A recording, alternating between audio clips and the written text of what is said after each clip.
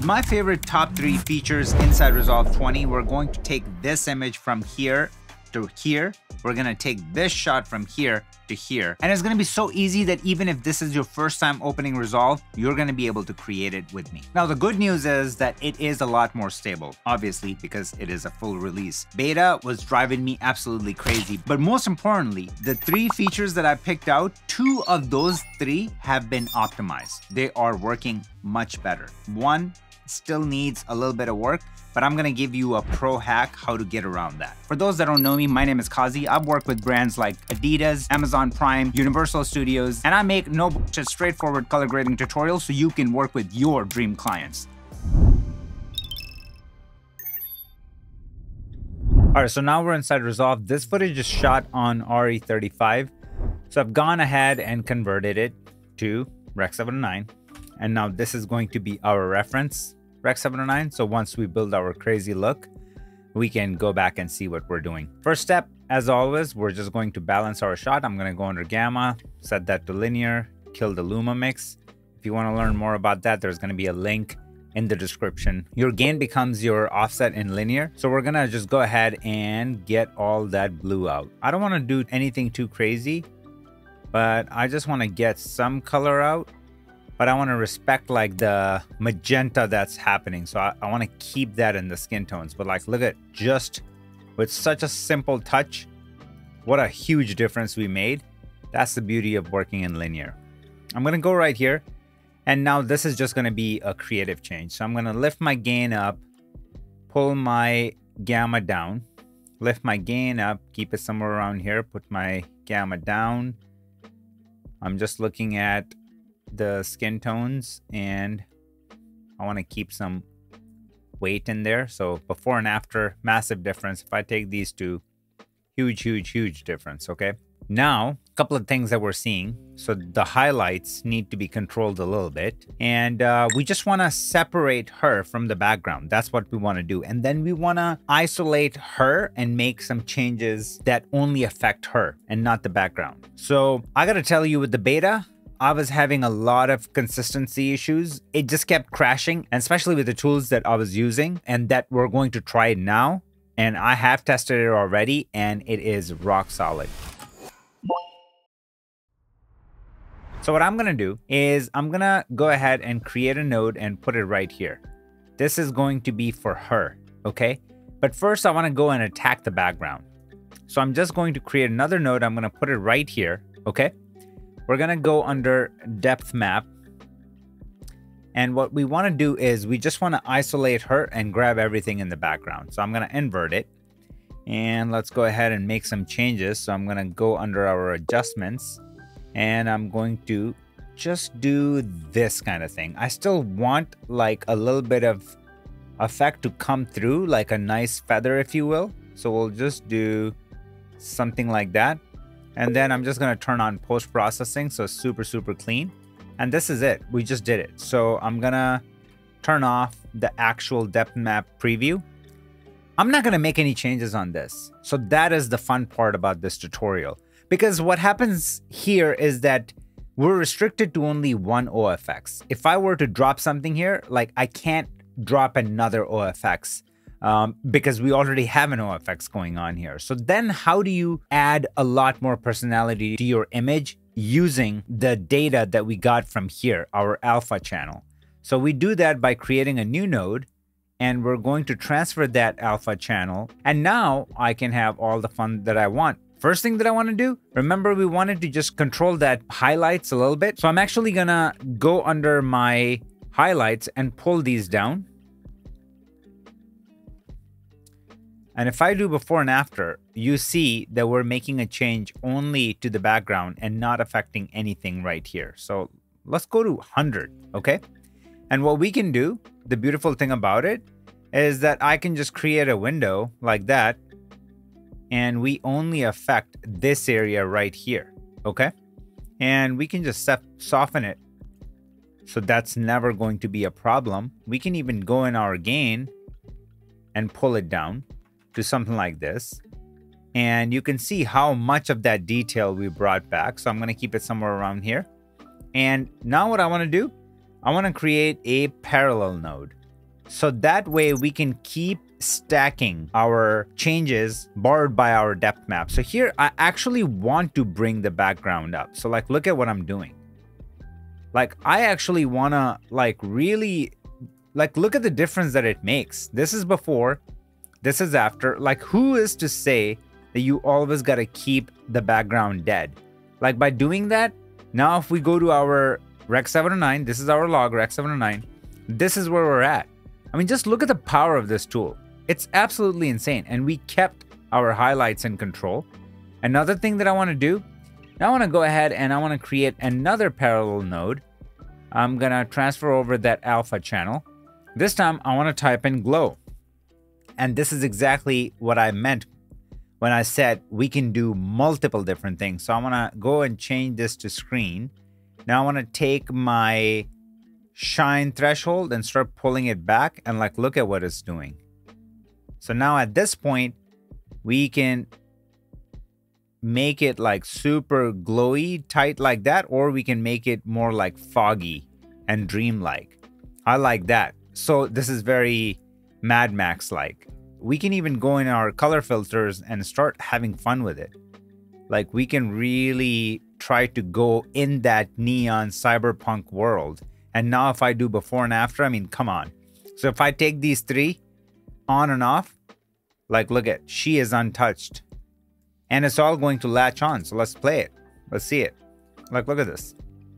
Like, this is absolutely out of this world, guys, what we can do with that. Before I forget, I just want to say that I've put together a training that came straight from your guys' biggest concerns. So if you want to learn 2 to 3 months worth of content that you would just stumble through from video to video on YouTube in 1 hour, you must check out that training. Link is going to be in the description. Watch it after you finish this video. Let's get back in. All right, so now we're gonna move on to Magic Mask 2. I don't remember the last time I worked on a project where I didn't use Magic Mask 2. Like, I'm absolutely obsessed with it. But there is an issue that I was hoping would be fixed with the full release, and it's not. And that is the optimization part. It chokes. It chokes really bad. So we're just gonna go right here. And I wanna make sure that when you click on these 3 dots that we don't have the legacy object mask selected. So now the new version is active. We're just going to turn this on so we can see what we're selecting. I'm gonna click right here, select the face. I'm gonna basically select the entire chingadera, everything. So now everything is selected and I'm gonna set it to better. I'm gonna come out and I'm just gonna render it. You basically can do a similar thing to what I just showed you with depth map, like create multiple nodes, parallel nodes. I will not recommend it because as of now, it's just not really optimized. It chokes. So I would just say do whatever you got to do on the same node. And then one of the things that we can do to make it work even more seamlessly, I'm about to show you. So now that we have that selected, we can come down. Again, like it's so good. Let's just turn it on and go through it and look at it. I mean, just look at this. This is just too good, guys. I'm going to park it here. I'm going to come out. And all I want to do is I just want to kind of use my gamma and gain to like give it some life. So like I'm just going to go in my gain. I'm just going to lift up my image. I'm going to go in my gamma, pull it down a little bit.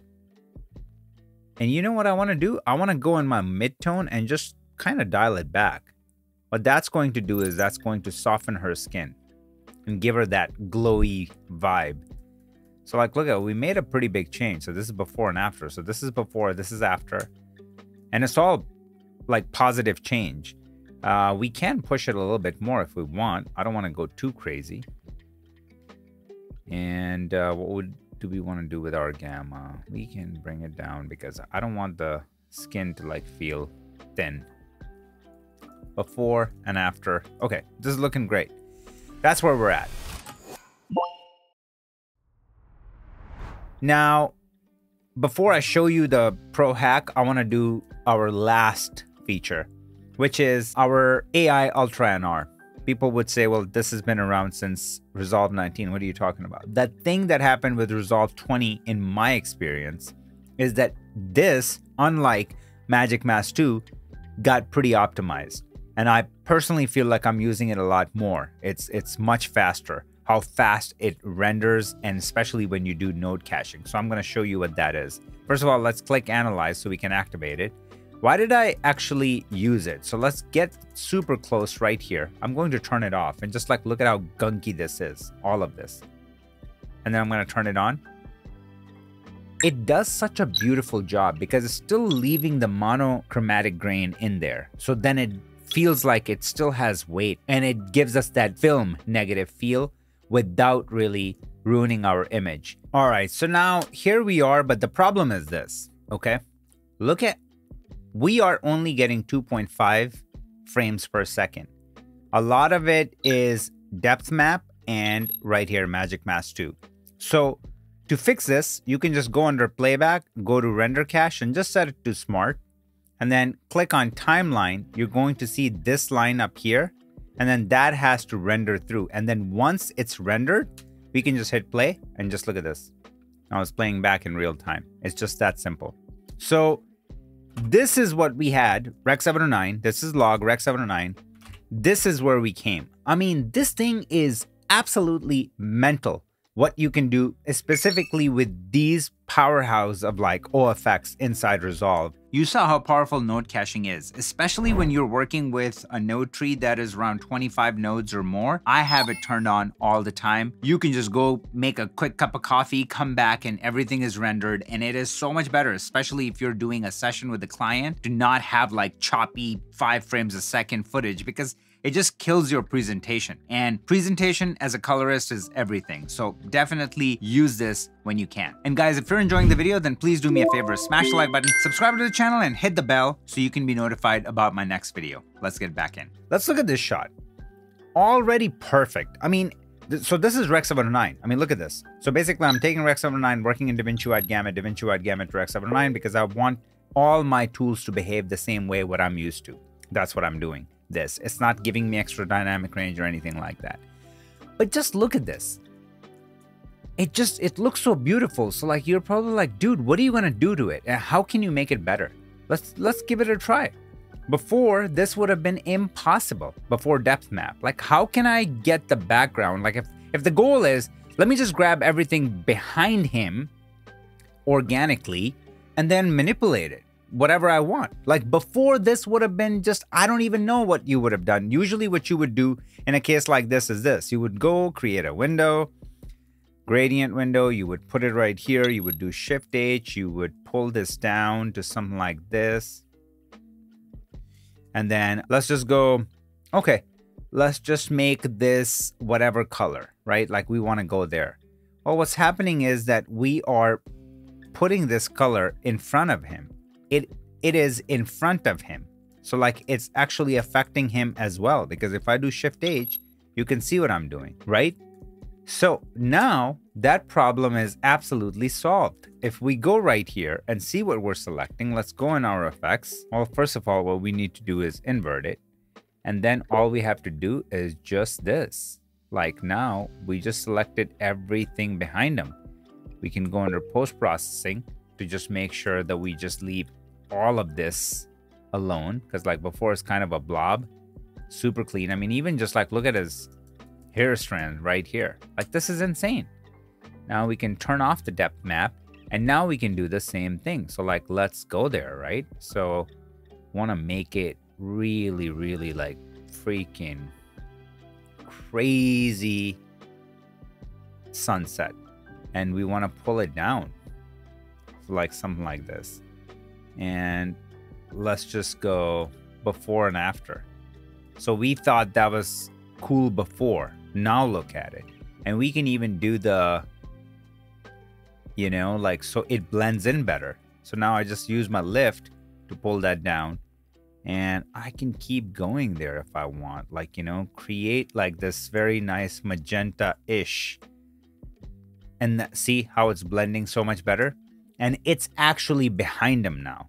So let's play it through.